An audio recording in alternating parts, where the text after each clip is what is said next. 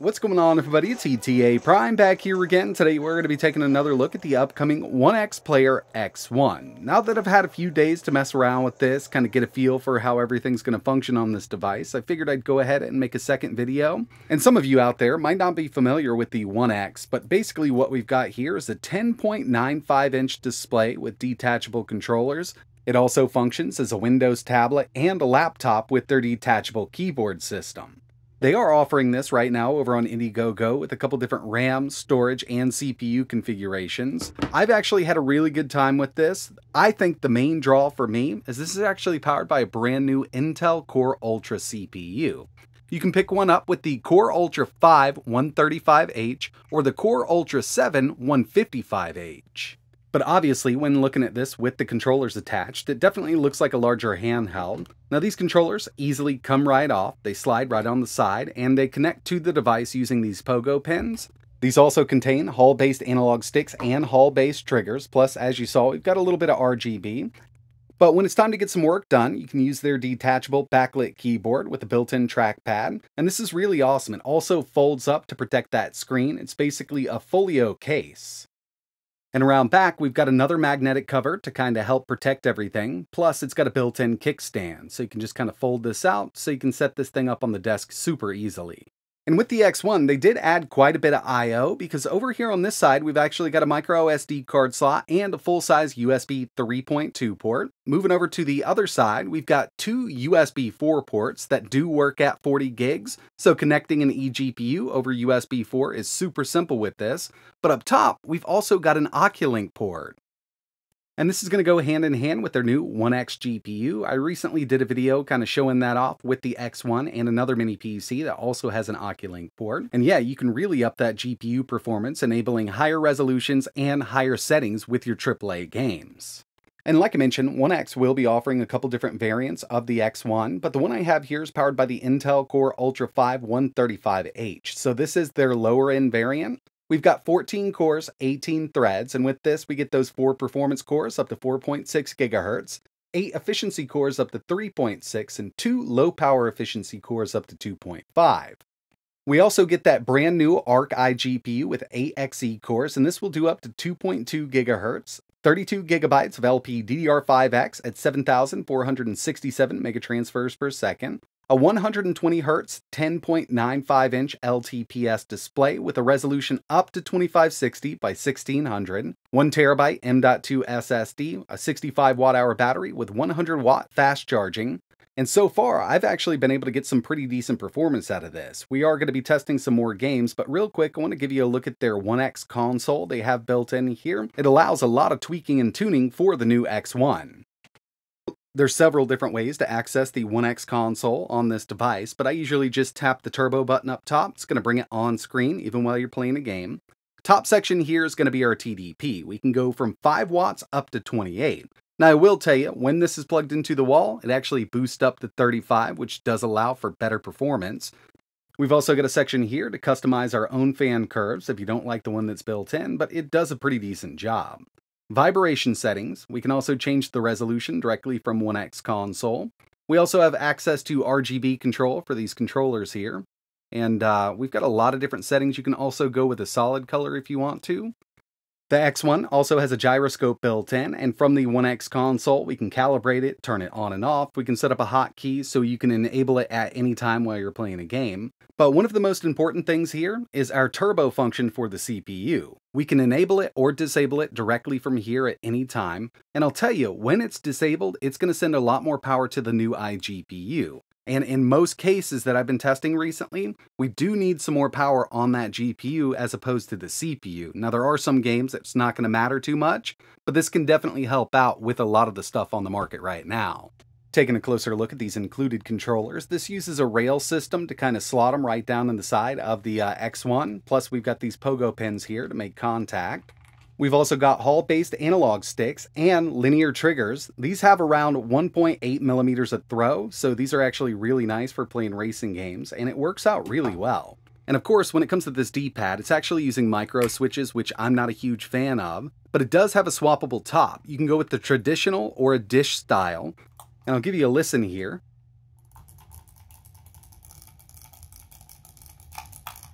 You can definitely hear those switches working, and again, I'm not a huge fan of micro switches with these D-pads, but the way they've got this set up actually works out. It's a little raised, so the roll on this is pretty nice. Here we have Street Fighter 6, medium settings, 1080p. Now for some reason I can't get this game to go to a 16:10 aspect ratio, I guess it's not built in. But using that built-in D-pad, you can see I'll pull these moves off quite easily. And I think it's because they do have it raised up a bit. So usually with these micro switches and controllers, the D-pad is almost flush with the controller itself, not giving you a lot of play with it. But since they've got it raised up, it's actually got some really nice action. And for fighting games, I really haven't run into many issues at all so far. But this isn't going to make me want to swap my main controller over to micro switches. It's nice and all, but I still prefer a conductive pad for my D-pad. The next thing I wanted to show off were some benchmarks that I ran on the X1, and keep in mind, we are working with the lower end version with that Intel Core Ultra 5 135H. And with these benchmarks, we are at 28 watts. Single core, 2,293, multi, 10,940. Now I know we can get much better out of this by upping that wattage, like when this is plugged in kind of dock mode, it'll do up to 35 watts, and we can get a much higher score here, but I wanted to keep on battery. Moving over to some GPU benchmarks, we've got 3D Mark Night Raid, and this was not impressive for this one here. We're only at 24,182. Just to put this into perspective for you, the Ryzen 7 7840U with the 780M iGPU, same wattage, around 28,000. But when I moved over to Firestrike, we started going up a bit.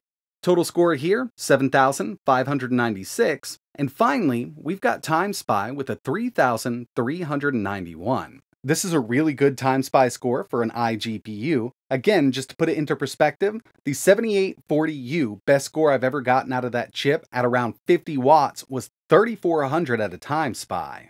And of course, with some more wattage thrown at this chip, we could probably take it up a bit, but now I wanted to get into some real-world gaming.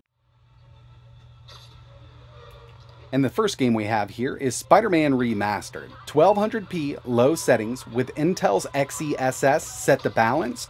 Not too bad. We can get 60 out of this constantly if we drop it down to 800p because we're working with a 16:10 display, but I wanted to keep that resolution up to see what it does, and it's not bad at all. Just to make this whole testing section a little easier on me, I'm going to go ahead and set the tablet down. We're not in dock mode, we're still on battery, but I am using an external Xbox controller connected over Bluetooth. So here's Shredder's Revenge, and the reason I wanted to just show this off was just power management on that CPU. So the TDP is set at 28 watts from One X console, but we don't need that much to run a game like this. We're up to around 9 watts right now, and I'm sure if I took this down to, let's say, 7 watts, just total TDP, we could run this game at full speed. Checking out my favorite game, Skyrim. Just wanted to make sure it would handle it. 1200p, high settings. Again, we are at 28 watts, but we're only around 25 right now. This is a very CPU intensive game, and as you can see, it's going to handle it just fine. And by the way, with this one, I do have turbo on that CPU completely disabled.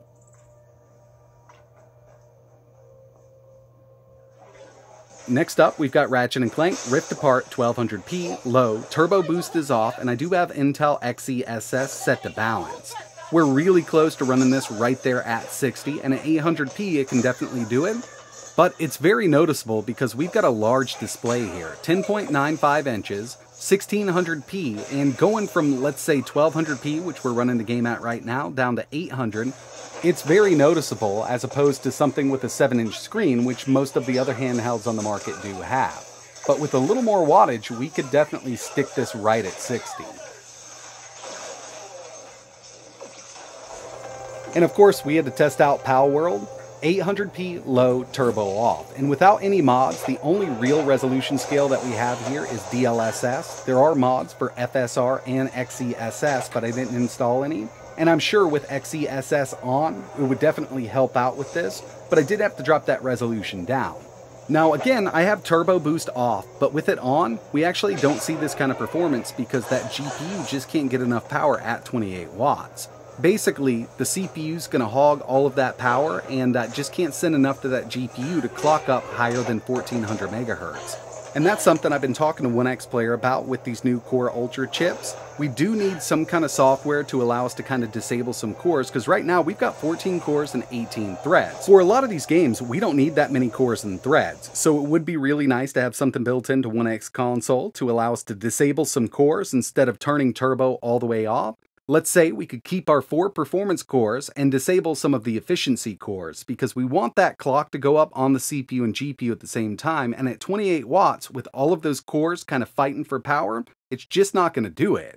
And as soon as they get that new BIOS update and ONEX console over to me, I will be able to do my full review on this. Right now, I'm working with the lower end prototype model with that Core Ultra 5 135H. Getting my hands on the Core Ultra 7 155H would be really nice because it does offer a little better performance.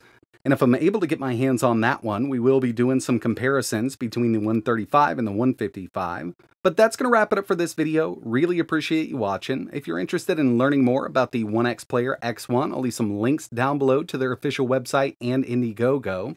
And if there's anything else you want to see running on this in my final review, let me know in the comments. But that's it for this one. Like always, thanks for watching.